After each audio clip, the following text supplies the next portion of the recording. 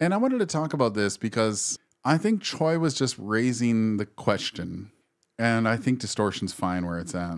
With the upcoming patch coming to Dead by Daylight, Ultimate Weapon is about to be turned into an aura reading perk, which is But they reverted it, right? an enormous buff. It makes the perk significantly stronger and allows for Once again, Scream instead of having their... Okay, so it's not aura revealing, but Choy just finished making it. And it only affects survivors within the locker, not the killer's terror radius.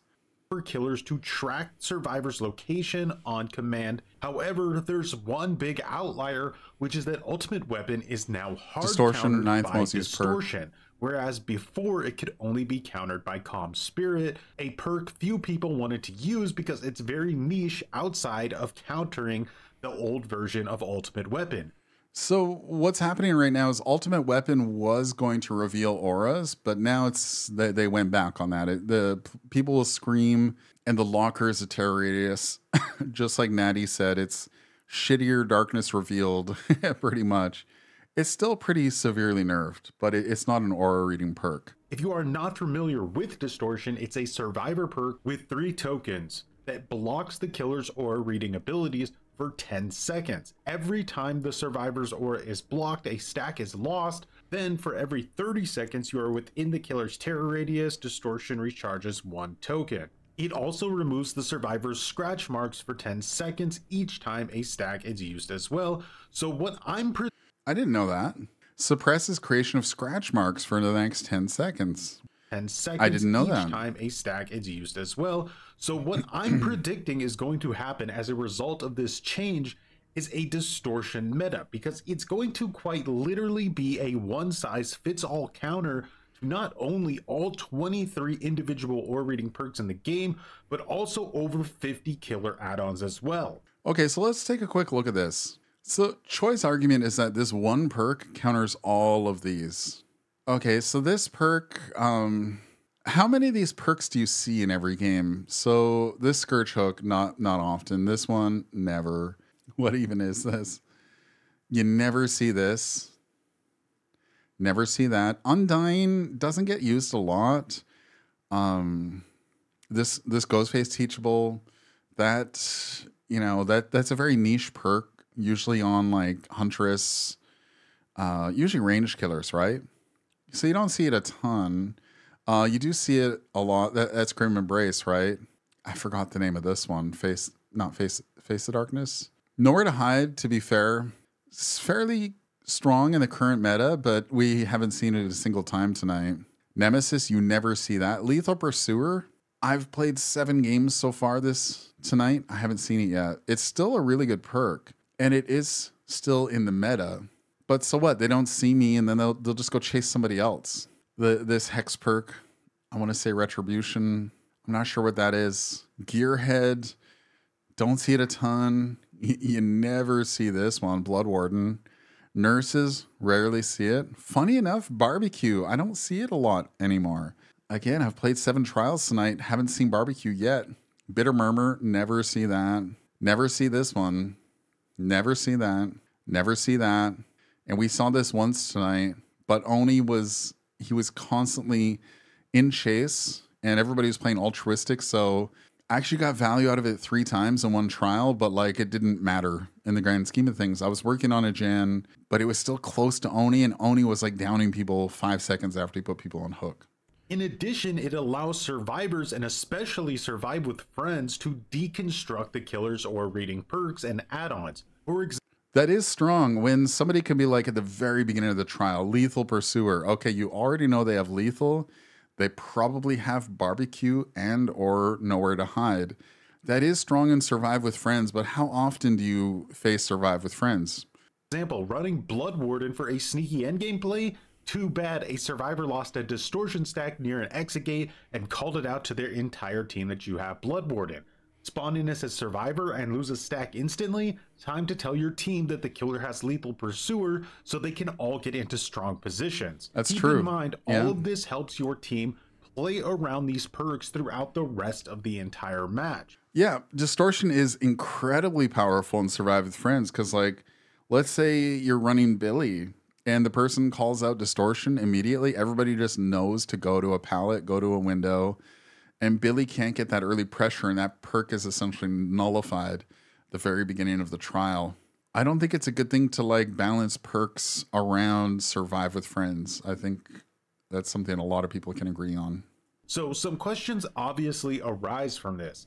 The biggest being is whether or not Distortion is too strong of a perk. Now, instead of just condemning the perk out of the gate, in this video we're going to explore the question because I think the answer is more complex than just yes or no. The most important thing to answer overall is whether or not Distortion is healthy for the game. First, let's look at one of the most common killer main arguments you typically hear against the existence of Distortion, which is that when a killer chooses to use aura reading, that means they're not using a gen slowdown perk. This means that the match is going to go at a much faster pace for both sides, and there's going to be a lot of interaction between the survivors and the killer, which is generally considered to be a lot of fun for both sides. However, that's not considering the entire story. Yes, those matches can be incredibly fun sometimes, but they can also be incredibly annoying as well. If you're a survivor playing against a nurse with 4 aura reading perks, especially the new version of Ultimate Weapon, on the game or Midwich, it's going to basically feel like you're playing against someone with permanent wall hacks. How often do you play against a nurse with 4 aura reading perks? Almost never. Choy's making the argument that if a killer's using aura reading perks, then they're not running Slowdown, which is false.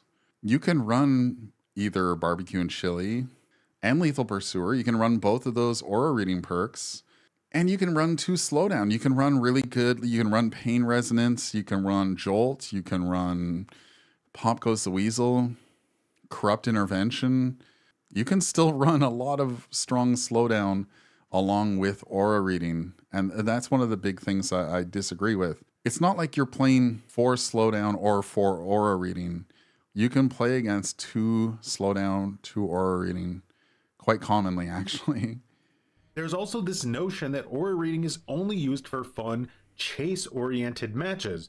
But likewise, and I've done this myself often while playing killer, the information you get from aura reading perks can be used for, a lack of a better term, evil. If I see where all the survivors are and I have someone on a hook, it's often way more beneficial to use the aura reading to help proxy camp an area and not let the survivors through to get the unhook. Or I can use the information to slug everyone into a 4K. So this idea that we're still in 2017 DBD and Barbecue and Chili is the only aura reading perk just isn't true, and it's a bit disingenuous. That said, it does massively suck as killer when you queue into a match with 4 aura reading perks only to find out that 3 out of the 4 survivors are running Distortion. After this happens, just don't run 4 aura reading perks, bro. It's like, it's not that deep. Yeah, I try to find a mix of aura reading and gen regression, and I think most killers do. I usually get annoyed and go back to using more slowdown perks again because they're simply more efficient. Also, what usually ends up happening in matches like this is that the one survivor who didn't bring Distortion gets turbo tunneled out of the game. That's also true. That aura reading isn't being used for anyone else on the team, and they're getting all of it. And this segues perfectly into the next point, which is, do you hate when your teammates use Distortion? I've seen a lot of solo queue players specifically get frustrated that their teammates will use Distortion and hide away the entire match, never taking any of the aggro from the killer, even when they haven't yet been hooked and everyone else is on death hook. There is no denying that Distortion is a great perk for hatch warriors and soul survivor bitch asses that are only interested in saving themselves. Now, I can't speak for everyone, but these types of players are generally outliers for me. I don't see them very often. They do exist 100%, but not to the degree where it's something that warrants a nerf on its own. I agree with Troy there. Distortion, like any perk, can be misused quite frequently. And I think sometimes the community, I'm including myself here, sometimes we get a little bit too laser focused on the one time we had a Leon in our trial who had Distortion, who had Windows and self-care and botany knowledge. And they didn't do anything. They didn't try to take chase. They wouldn't even take hits. I was in a Swift one time, and the person was running Distortion. They had 0 hooks. I was on Death Hook, and I was on comms. I was like, yo, come take a hit for me. Come take a hit for me. You know what they did? They crawled behind a wall and hid behind a window. And I was like, they were getting ready to run away with life when I was being chased on Death Hook, injured, and that person was using Distortion. But I think we laser focus too much on those events. And that's why we're like, all Distortion players are bad. I don't think that's the case. A lot of good players at DBD are not huge fans of Distortion. Just because the killer sees their aura doesn't mean they automatically get value. They have to still go to the survivor and apply pressure. On the flip side, a lot of survivors who aren't great in chase or even find stealthy gameplay more appealing absolutely need this perk. They need it. At the beginning of the video, I showed this picture of how Distortion counters all of these killer perks and add-ons, but this picture can be viewed in a different way. That being that Distortion is the only real defense against all of these killer perks and add-ons. So by nerfing Distortion, we're effectively removing stealth as a gameplay style from DBD, which just seems wrong as it is a fundamental aspect of the game. And Choy is also correct there. The thing is that one Leon who wouldn't take a hit, wouldn't take chase, that person probably doesn't like being in chase. They probably don't enjoy looping the killer. I enjoy looping the killer. I enjoy that thrill. I have fun with that. But not everybody's going to have fun with that. There may be, the whole argument is like, it's a hide and seek game. Yeah, there's going to be people who get super immersed. And that frustrates me to no end. Thankfully, I actually don't run into a ton of people who do that, who play like that. And yeah, like Dino said, a bad memory will always be more prominent than good memories. I think that happens a lot in the DBD community. I think we cling on to these negative events and we're like, that's our whole experience. My opinion. Now, when it comes to balance changes in Dead by Daylight, I always try to adhere to a simple design principle, which is that when balancing anything for the game, you want the most impact at the high level of play with as minimal impact at the low level of play, and vice versa. That's also true, Dino. Nerfing Distortion outright simply because it becomes more widely used is short-sighted. It won't have a big impact amongst good players. If I want to run a full aura reading build, I can use Gearhead, Lethal Pursuer, Face the Darkness. I can tear through Distortion stacks in no time with the right build, right? And really good loopers who are strong in chase aren't going to run Distortion that much anyway because they like getting chased and they're confident in the chase. So nerfing Distortion, even if it shoots up in the meta, which it will most likely do, seems like it's mostly gunning for survivors who rely on stealth or prefer stealth, and it seems lame to take that gameplay style away by nerfing Distortion outright. That said, when I asked about this on Twitter, I got a really great suggestion, which is insane, I know, but it's a simple change for Distortion that makes it a way healthier perk overall, which is that instead of gaining tokens simply by being within the killer's terror radius, instead tokens can now only be earned by repairing generators. And this idea came from Deadbeat, DBD, and Game Chat behaviors. That is a really interesting suggestion. Give tokens for working on generators. The funny thing is, you notice Choy's build here. He's got a Commodious with max charges. He can rebuild this toolbox 3 times. Streetwise, Deja Vu, and Distortion. Built to last, thank you. So that's the other thing. Distortion gamers are low-key insane at fixing generators because they can be hidden, because the killer isn't seeing their aura. You know, this build on Ada, you can gen rush on your own with this build. So you can give them the credit. This change does a few things. For one, it equalizes Distortion for all killers. Currently, Distortion is really weak against stealth killers like Wraith because he almost never has a terror radius, which makes it nearly impossible to earn stacks back. That's true. Whereas against a killer like Wesker, who has a huge terror radius, the survivor earns stacks constantly. The disparity between how these perks work with different killers like this has zero logic to it. One is better than the other for literally no other reason than the size of their terror radius. So this change evens the value of the perk across all killers, and I think that's a healthy change. Another positive effect of this change is that it punishes cowards. Let me explain. Contrary to popular belief, Distortion is not inherently a cowardly perk. It's a perk that cowards like to use. For It's context, true. I need players that just hide the entire game and do nothing for the team. Now, with this change, they are forced to do generators in order to actually gain coward stacks. I mean distortion stacks. So that works around the issue of the perk literally rewarding players for hiding the entire match. It also plays well into Gearhead, completely countering Distortion, which at least gives the killers an option to counter it, and that's something that's definitely missing from Distortion at the moment. I like that suggestion because, yeah, like I said, like this is a Gen Rush kind of one-man army Gen Rush build. But yeah, if the killer's running Gearhead, if they're any aura revealing, I think they'll eventually catch up. Because I believe Gearhead takes away, they get to see their aura anytime they get a good skill check. It's a good suggestion. So that one very simple Dino tiny coward change stacks, has a true. massive ripple effect that again makes Distortion much healthier for both sides. I'm curious what you all think about this. Do you have a different take? Let me know. Also, quick channel update. As some of you may know, I recently beat...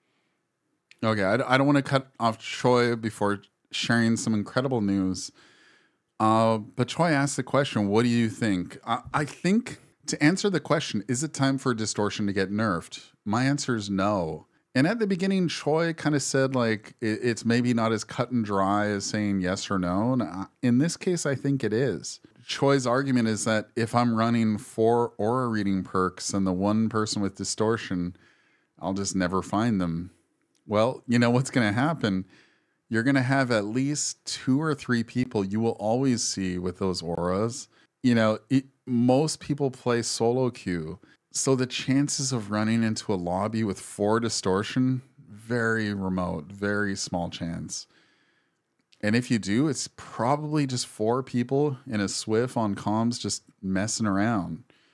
Or maybe they're sweating. Maybe they bring map offerings and 4 brand new parts with Commodious Toolbox, extra charges. And at that point, you're probably going to lose anyway because of the freaking items they have. Choy's approaching this from the standpoint that if you're running 4 aura reading perks, it should get nerfed. Right now, that's just not the case. The current meta, we talked about this just before we started commenting on this. The killer meta right now is Pop Goes the Weasel, Grim Embrace, Pain Resonance, and either Barbecue and Chili or Lethal or Nowhere to Hide. Throw in a random perk, Sloppy Butcher perhaps, depending on the killer, of course. You're always going to be running into that gauntlet of Grim Embrace, Pop, Pain Res, and you've got to fix the equivalent of 7, 8 generators every bloody trial. And that's a big reason why Dead by Daylight is so stale. And yeah, I just want to watch this last little bit here. Let me know. Also, quick channel update. As some of you may know, I recently beat cancer, GG. So long story short, starting sometime in May, I'm going to start more regular streams Fuck again. cancer, by the way. This is going to include things like the Face Camper Tournament of Champions 2024, which I'm hyped about. We're going to be doing unranked to rank 1 pinhead educational Choy got stream, sick which I think a little over a year ago, I think. Hopefully not too easy because of the new no depipping thing they're adding to the game. So there's a lot of plans for it, all coming ideally in May, hopefully early in May, and we'll be streaming again on YouTube and Twitch simultaneously, so make sure to come hang out. And with that, thanks for watching, and as always, have a good one. Go follow Choy. Incredible content creator. There's the link. Follow Choy on Twitter, Twitch, and YouTube.